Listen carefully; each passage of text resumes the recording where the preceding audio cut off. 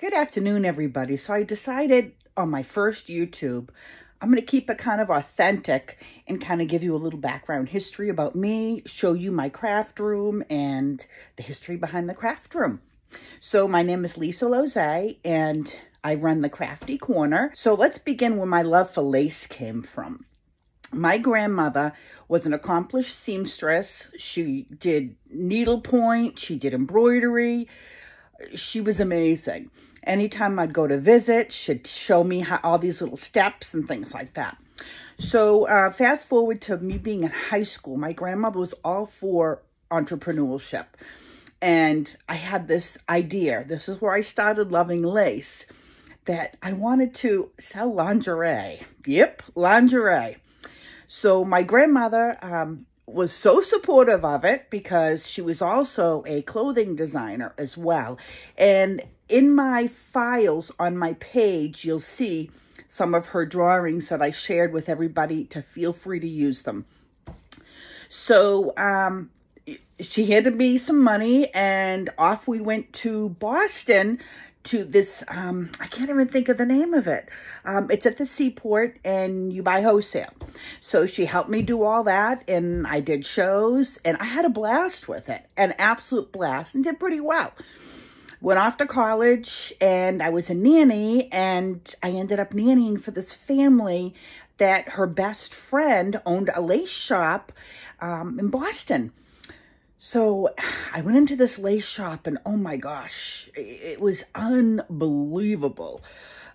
All the beautiful textiles and Battenberg lace, and it was everywhere. She had shawls to home furnishings, everything. So for Christmas, the lady I nannied for got me this beautiful mantelpiece because at the time I was engaged. And she figured it would be a great gift for me, which it was. It was amazing. I wish I still had it. So I was always a crafter. My love for crafting grew more and more the more time I had. When my kids were young, I did quilting. I did stamping. I did scrapbooking. I was always into home decor, having my house look pretty, like Better Homes and Garden. I ended up getting a divorce and was a single mom for, I think it was like 13.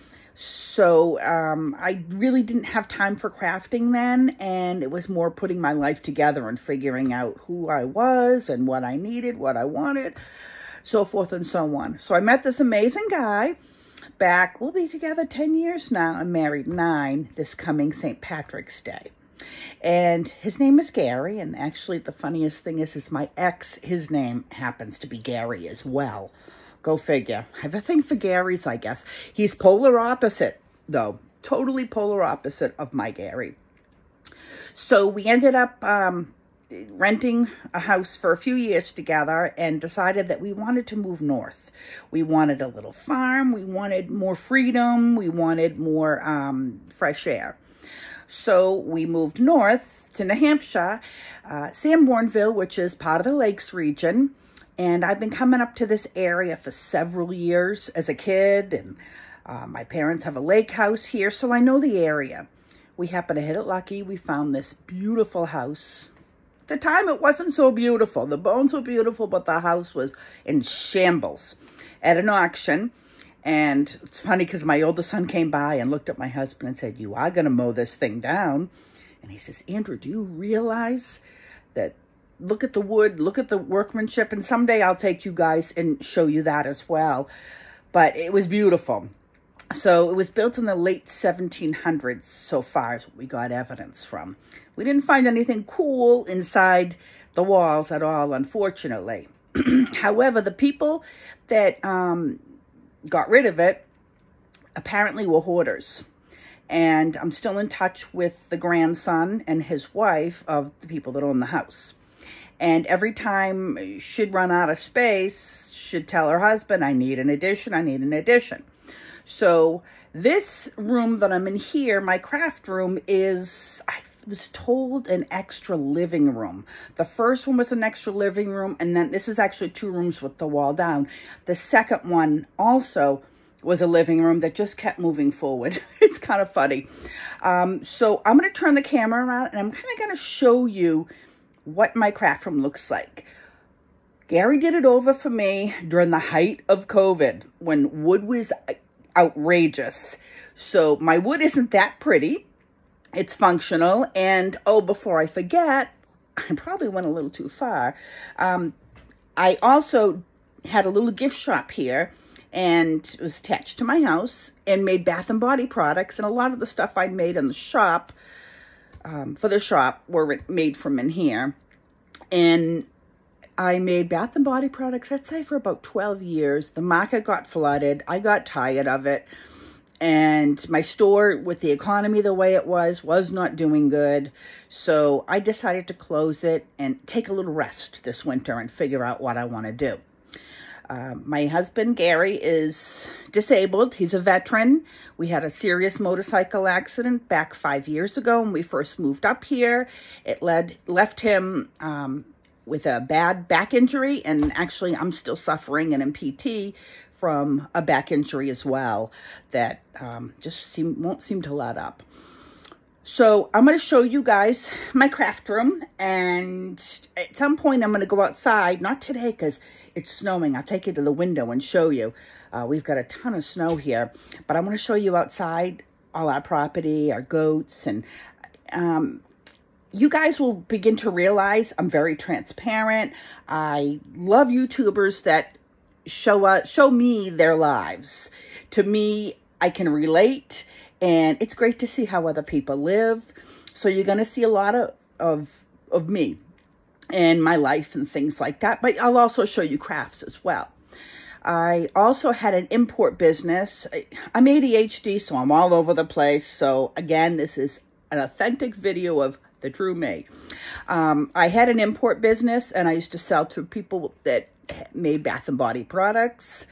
I had a group there, and it was extremely successful. I ended up selling it, and unfortunately the people made a mess of it, and I ended up kind of pulling it back. And I do it small dribs and drabs, but now I'm kind of, you know, it's getting old. Back when it was at its height, I was having tractor trailer trucks, semi rigs, pulling up and unloading. So I'm tired, I'm burnt out, and it's time kind of for me to live very humbly, which we do, and enjoy life a little bit.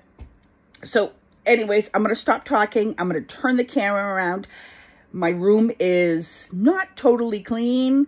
It's authentic, and it's how it looks when I'm working. So I figured, you know, I don't want to show you guys perfect, because no craft room is perfect. So sit tight, hold on, and let me turn this camera around and I'll show you. Okay, so inside here is the entrance from my house. And as you can see, my wood is not very pretty. However, I'm going to make it pretty somehow. So a lot of this furniture I took out from my shop, which was all IKEA furniture.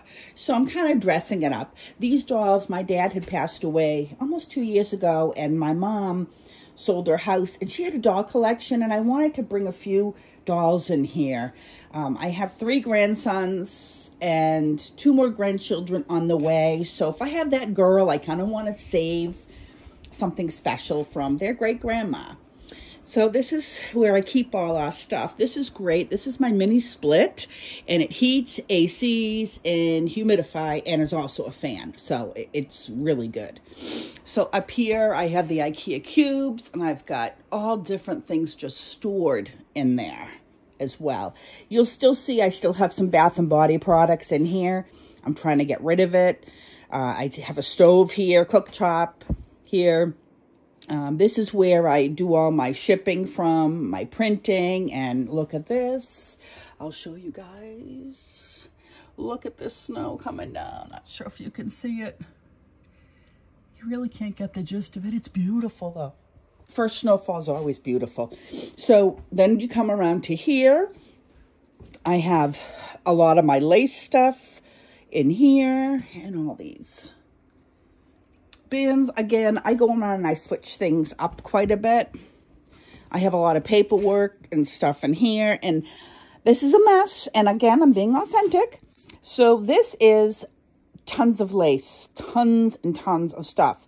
You guys, when you buy those boxes that I'm selling, what I'm going to do is I'm also going to give you special other things too. And I didn't say that, and I probably should have, but I've got music notes. I mean, look at, I've got cases of music down here. I've got so much stuff that I'm going to pack it up. So this is the corner that we use to make the Glowforge stuff. The painting corner, the wood corner, and so that's this corner. There's a massage table in here because I have a dear friend that comes and massages us often to help with our back issues. This is my sewing corner, which I'm going to create as my YouTube corner. This is a teaser for you guys to see. It's all done and ready to film. I have an embroidery machine, I have a regular machine, and I have a heavy-duty machine. So that's this area. I could open all the drawers and show you what's in them, but you know, I don't want to go that route. It's just too much right now. My husband got a new humidor for his cigars, and his old yucky one is here. So that's why that's here. And I'm going to show you this. This is my favorite island. I am at this island working all the time.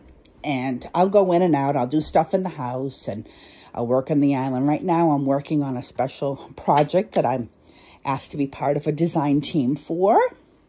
And I'll show you. This is the stuff. And those of you that ordered this last batch of my lace holders, this wood came in and look, it's horrible. So there's no way I'm selling these. We're going to throw these out, and I have a better wood coming in on Tuesday, so you guys will get those. But I just kind of wanted to do a quick YouTube and kind of show you around here and just introduce myself. And these are the two boxes. You can choose either black or white. They're $38 a piece. They're filled to the brim with lace, and I've got other goodies I'm going to put in there as well. So there are a few left if you want to buy them. I want to thank everybody for watching. Keep in mind, this is my first YouTube, my first edit. So I'm sure as I go on, I'll learn more in how to do things, and they'll get better and better. Have a great day. I look forward to doing another one. Thanks for watching. Bye-bye.